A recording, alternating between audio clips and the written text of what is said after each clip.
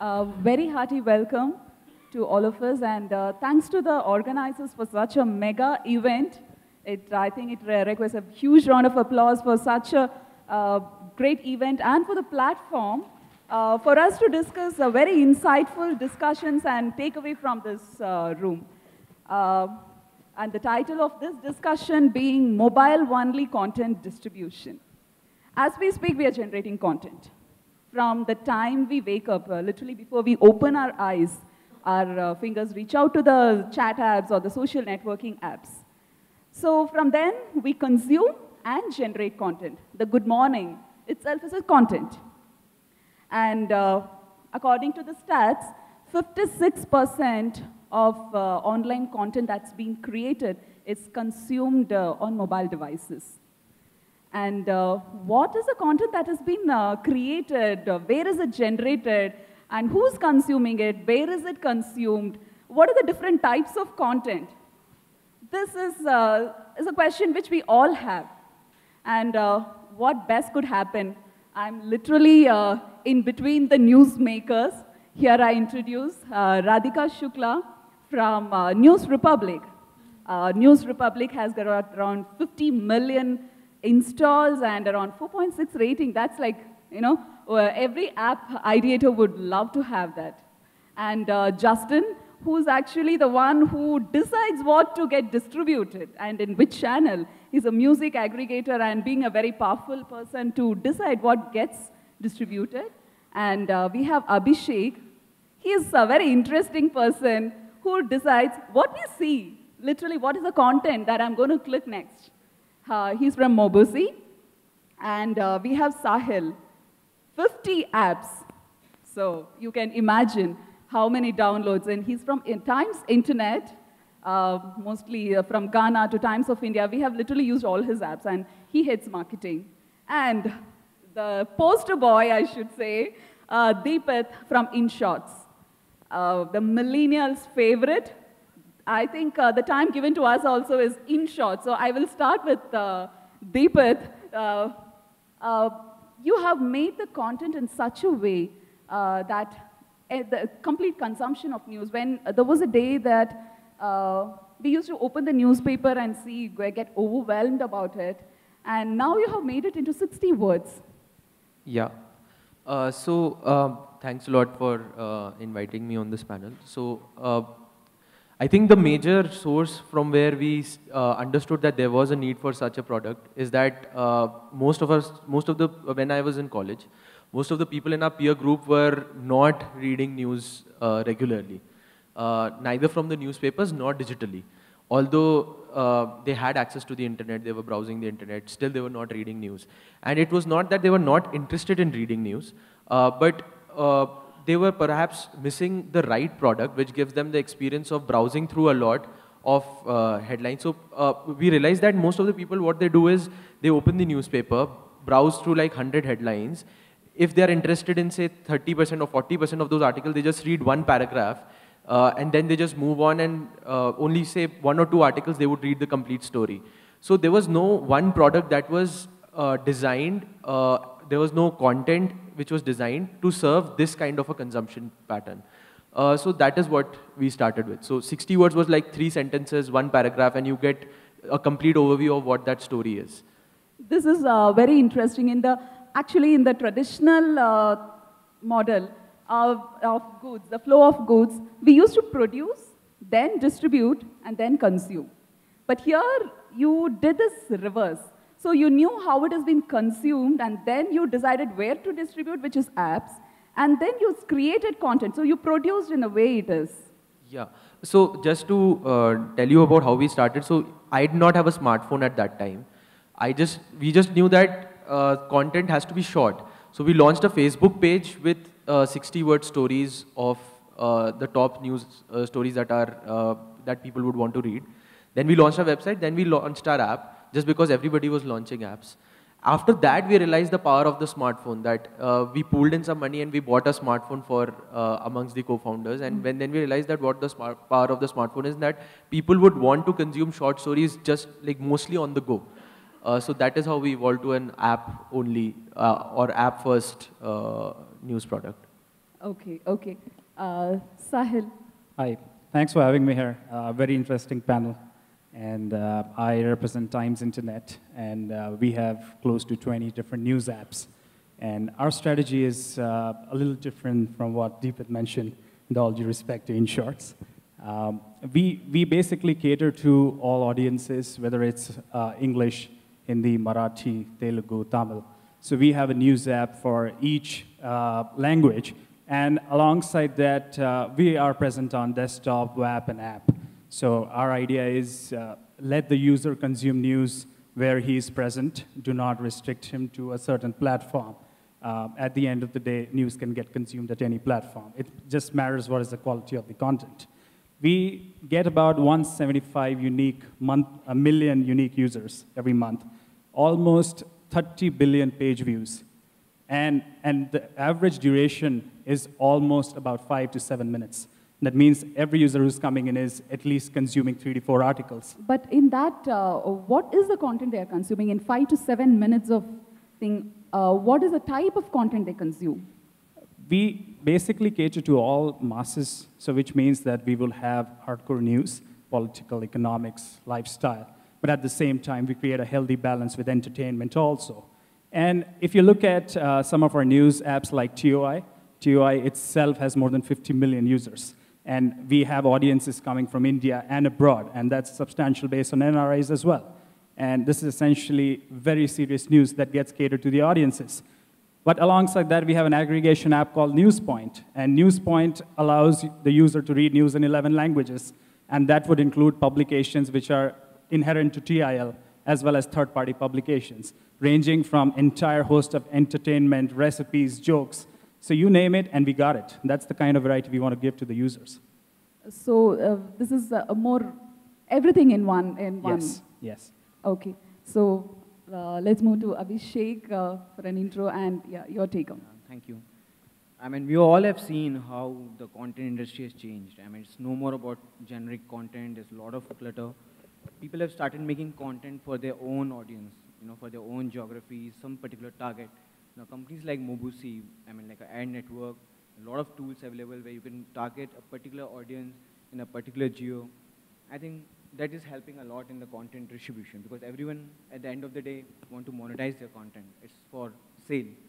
I'm sure yesterday when we were witnessing the stand-up comedian which you were talking about, now he has his own audience, and people are talking about Russell Peter.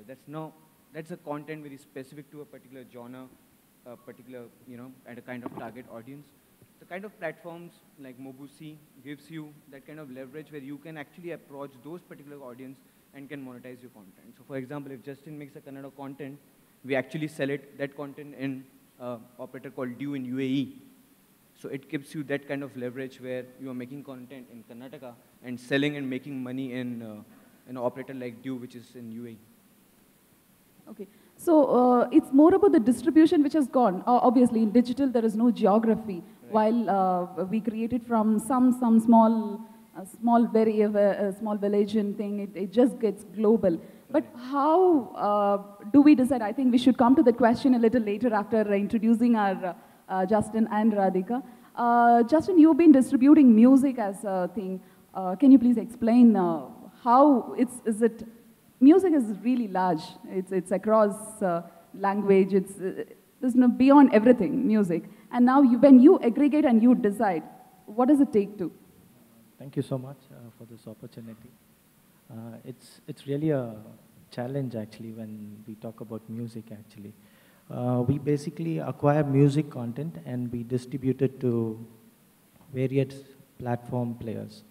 And especially, we distribute it through telcos, all the major telcos in India, international, and also we distribute it through various platform players like web players, like Savan, Ghana, Raga, these type of players actually. Music is actually, the digital music in India is actually 3,000 crores.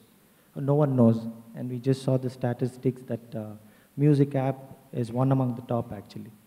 And if we learn how to monetize the content and we need to distribute it in the right channel, it's really big. Thank you. Radhika, News Republic literally has a amazing content alliances. How is the content aggregated, and how do that content, aggregated content, they decide that this has to be on the app or a web? What is your take on it? How is the news specifically consumed on mobile devices with your experience? Thanks, Krithika, for the question. And see, our take on the product News Republic is a little different. We have around 1,700 global news partners, which include all genres: tech, politics, Bollywood, entertainment. And the way we share this content to our users is through heavily personalization. When I say personalization, it means that no two users of News Republic will have an identical screen. We build the profiles of if you are a signed user, on day 3, a profile of the user is created, on day 6, and on then day 60. So it keeps on evolving. The more you read, the more it recommends the similar kind of articles. And this we have been able to do it because we have 1,700 article providers. We have around 60,000 articles in our app every day. We do it through, we have developed something called TagNav, which is our artificial engine's semantic engine. And it is able to pick up tags, etc., from the content, and then it opens the news doors. I mean, it's like a tag cloud. So you can go, we are not organized like a regular sections of a newspaper, like politics, international, entertainment, etc.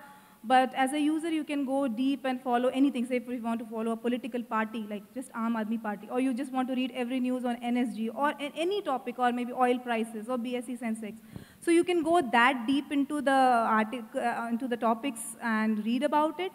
So that's the reason while we have a huge bunch of articles every day, but we have something for every user to go granularly into it. And we also build, even our push notifications and all are kind of very, very segmented, that if you have read certain number of articles from a topic within 30 days, that's how we target and, notify people rather than doing a mass to everybody. Okay. Okay. Yeah. Of course, the end user gets to see only the one is chosen by the bot. I mean, based on the BI, business intelligence, and the usage pattern. But end of the day, we distribute these content for either getting it viral or for monetization. End of the day, I read a news or I listen or I do something for my personal thing. So the way I consume every bit of content is different. I would be grazing. I would be just, it's a background medium. Music becomes a background medium today. In the Ghana plays in the background, but in tablet I watch it doing something. And so how do I create content for such a distribution on different channels for a different type of consumption? Anybody, one of you can... I think I would agree that there is a huge potential for grazing, as you call it, or in other words, passive browsing. Yeah. So, yes. so basically, if there are two kinds of use cases, one is very active content seeking, which is mostly driven by search, mostly driven by search or someone, or you're doing research around some topic. But around passive browsing, it is something that you don't know what you want to read. You're actually want to spend your time productively, and that is the area that you want to fill your time productively. So now the challenge is that how do we create content for passive browsing, right? Yes. So what we have done, I would be able to comment on that, is that since you are, since all the news articles are in shorts, you can just skip and just, even if the article is not relevant for you, it hardly takes a few seconds to just skip the card and go to the next story. Apart from that, I think in terms of video format as well, there is a huge potential for companies to create short form video format which can be consumed on the go anytime. Okay, how do I monetize? End of the day, why do I create and distribute content is to monetize. End of the day, okay, I get that 5 seconds of, as a content creator, I get the 5-second fame, but I obviously cannot eat my bread with that. I need to monetize it. So does my content, I think Abhishek would be the right person to answer this. So finally, how do I make the buck out of it? So I think this is a very basic question where... And where do I make? That is no, the I mean, question. no, I didn't mean that. I mean, everyone thinks, a lot of laymen, that how come this service can be free? So this is where the people like us come in the picture, and, we kind of do a tie-up, and we call it Publisher Alliance, where we do tie-up with the applications like that, and we purchase the inventory and we provide to the advertiser. So there's an entire chain which ultimately the customer gets benefited. We get benefited by providing the traffic to the advertiser. At the same time, app guys can still keep on making the app and providing their services free of cost to the customer. So in the entire is a chain where everyone gets a value. So that's how we kind of... But do you think, as India, as a globally thing, but like in India, are we ready to pay for content? Yes, definitely. I mean, we are all witnessed that, initially we all used to assume that people don't pay for content. Okay. Today, people are paying for Netflix, Hotstar, you name the app, and people are paying. But that is a very minuscule percentage. Are you looking at growing at, and do you think that channels would be strong enough for us to... Right. If you see the stats, really, I mean, you'll be surprised that people staying in semi-urban area, rural areas, they also pay for the content. They might not be that kind of content which we are used to, but they do pay for the content. However, the tendency is to get the content free, as we were discussing also, that people like to have the pirated content or to download free. There will always be a leakage, but the economy has grown from just a free users to people who actually want to pay for either for a good content or for having a download, which is what they want. So people do pay. I can see Justin and Radhika waiting to Everybody are paying today for music content actually. Okay. So you name the top telcos, all the top telcos are good paymasters actually. You name Savan, Ghana, Raga, YouTube. If you learn how to monetize in YouTube, that itself is enough for you to generate your own revenue. That's an ad model. Yeah. Pardon? That is an ad model. So you are uploading the content on the user-generated platform like YouTube or any other, and then you put it... At the end, the content creator is happy that he's getting money from YouTube. That is what is important. So somebody pays for it? No, most of them. No. Someone has to pay for the content, for the creation. Yeah. So either it's customer paying or the ad you network is said paying. the customers are ready to pay, and he says it's the advertisers who's going to pay. So they are both the kind of audience. So that's why you see a lot of packs which are launched as free as well as premium packages. So there is a customer who doesn't want to pay, but they don't mind seeing ads and everything. So there the people like us come and we kind of pay to the guys who have made this kind of package. And there are other people who don't want to see ads and they're ready to pay $150 for a month. And those are premium audience and they pay. So you have both the kind of customer, and somehow... anyone from the audience, who wanted to become a star tomorrow, who really wanted to become a superstar tomorrow. Yes, yes. Today there's an opportunity that they can become a superstar. Honey Singh, Honey Singh, he was introduced through YouTube, and today he's big. Okay. Now since we have spoken about the YouTube and things, what kind of a content should we produce to distribute in which channels so that it gets, it reaches? Any type of content. No, so do you say that a textual content is good enough for me? Video a blog, a very black and white blog should do good?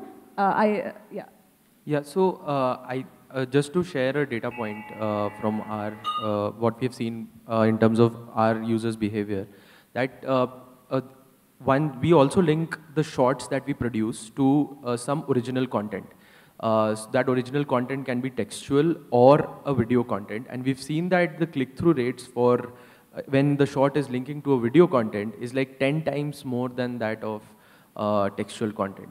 And that gives rise, so how it does not depend on the content category. It might be a very hardcore news. Still, if it's a video, then it's 10 times that of textual. So that clearly shows that people who are on the go, they would want to consume more of video as compared to textual, long form content. Okay, Radhika, what is your take on this? Video content on your app, does that get distributed and consumed well on your of the video also, and video is always the most high engaging form of content. But again, coming back to that question of monetization of content, I believe that yes, there are people who are ready to pay for content, But I mean, if statistically you look at any form of content creation throughout the globe, maybe even companies like NY Times, Guardian, or anybody who has done paywall or any sort of things, that's a section of people who are willing to pay, or even in terms of actual revenue, which is coming through the paid or subscription channel, is very less. Click-through rates for a particular content and all, those are good numbers, but ultimately I feel that there is still a very small percentage of people who would pay for content. Okay. We are kind of very close to completion, so I would like to put a question to the panel. I think this is very specific to Sahil. If a layman, just whether it is a brand or a person or an individual or a big brand, all we want to do is create a kind of a content that will go viral and in turn monetize. For example, if I'm just a cupcake manufacturer, and how do I create content, where do I distribute, and how do I monetize? Sahil, I think. Yeah, actually, that's a very good question, and it will definitely help a lot of people who are looking to start up and don't have a lot of funds. Firstly, viral content is always that content where you don't pay a single penny. It obviously takes off on a contagious route, and I think while I was at Big Basket before Times, I think we had a similar case study to see, and there was an online food blog, and this food blog had started a small business in the vicinity where they would deliver a very small order through an affiliate model where somebody living in building A would be actually making the food and delivering to a person in building B. And this was basically picked up by word of mouth so much that the website started getting a lot of traffic directly. And the moment these guys opened up gates on their Facebook page, they had some 2,000, 3,000 likes coming in. Daily, almost 50 people would go and tweet this or put it up on the Facebook walls, and you can understand the kind of virality that this started picking up. In a matter of almost 3 to 4 months, we had people who are coming in, posting us back on LinkedIn, telling us that we would like to get featured on your blog. That sounds like a very fairy tale. If we all could have, the 5 steps, crack it, okay, create content on this and this and this and put it on all possible channels. But do I have friends or do I have networks? How do I think? And this discussion is, I'm sure 30 minutes is very short. While the topic is very interesting, it is equally challenging to find one solid answer. Like, create this, distribute it here, monetize or make it viral and popular or whatever the objective is. I'll open the session for Q&A for the super panel here. Basically, I have 2 questions. First question I have for Deepit and second one for the News Republic person. Deepit, I want to ask you, the in-shorts idea was very interesting as far as news and readable news is concerned. Is a similar thing possible for videos? It could be either news or maybe for students, say they want to know about a concept. And the thing I'm thinking about is the video should be maximum 2 minutes because you're talking about short content. So, have you checked about the feasibility of this? I mean, consumption of such content in videos in lesser than 2 minutes. And the question I have for Garima, it is regarding granularity. Once when you are actually reducing, personalizing the news consumption, then you will know, okay, these are the huge chunk of people who really like this kind of news or whatever. So, can you further monetize on that data? Yeah, so definitely short videos is definitely a very interesting idea. And what we have seen is that the video so once the click-through happens on a video story, video completion rates are much higher as compared for shorter videos. So people tend to watch, if it's a 10-minute video, then people will drop off in the first 5 to 10 seconds. A lot of people drop off in the first 5 to 10 seconds as soon as they know that it's a long video. But if it's a shorter video, they tend to stick on and watch the complete video. So short videos is definitely an interesting space. But again, I would say that automating clippings from the original video and creating a shorter version is not very productive because it will give you a glimpse of the story, but it is not really a consumable content. So at the moment in our app, we use this personalized data to give the personalized content the user wants as per his requirement and time. In terms of monetizing and throwing really, really relevant ads for that personalized data, we still rely on a lot of ad networks who have this data. I mean, I'm sure they have much more data because they're going through so many apps than what we get on our app. So we use that data which we get in our app, we largely use for segmenting the news for the user rather than showing ads, relevant ads for that. Yeah. It's Nikhil Sharma. I just want to ask you one very important question about what do you think about the voice-based news app? Like even the Mr. Prime Minister is also doing Man Ki Baat and he's reaching out of people throughout India. And what do you think about this future and what the 3 things we should do to start that kind of app? Thank you. The question was voice on the news on voice. And who's this question to? From Mr. Sahil? In short. Okay, Deepit. Yeah, so I think audio news is an interesting space. So basically you're talking about short audio clippings for news, right? That is what you're saying?